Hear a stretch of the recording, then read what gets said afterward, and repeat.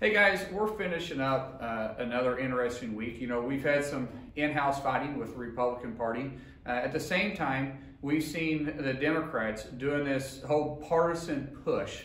We saw President Biden stand up and say that he was about unity, and he was going to bring the parties together, and he's going to bring America together, unify the country again. And what we've seen is him going at it alone with executive orders, where he's issued more executive orders than Obama and Trump combined. And they're devastating to our economy. It's all about appeasing the Enviro Group.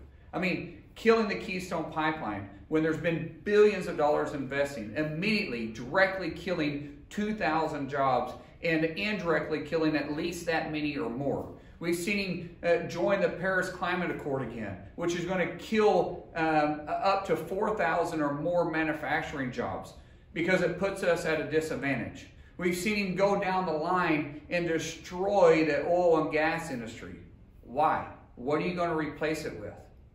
The hypocrisy that's coming out of this administration is like something we've never seen before. In fact, the whole Democrat Party.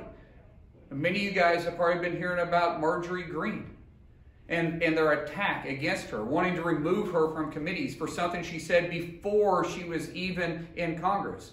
But they wanted to look a different way on Maxine Waters for her inciting violence. They want to look a different way when Omar and Cortez and Tlaib say the most horrific things possible. But hey, it's not about us. It's about what we tell you to do, not what we actually do ourselves. All it is they're trying to put up a smokescreen and forget about actually their agenda to socialize this country. Guys, as a country, we're not a socialist country. We're a democracy. We're a republic. We're for the people, by the people, not a ruling class like the Democrats are trying to do to us right now. We're about getting up each day and pulling our boots up and going to work and the entrepreneurial spirit that drives this economy, not about the heavy hand of the government. Guys, we can't afford to lose this fight because the generation behind us is watching. We've got to stand up. We've got to unify and fight together against the heavy hand of the Democrat Party. May God bless you, and may God bless the United States of America.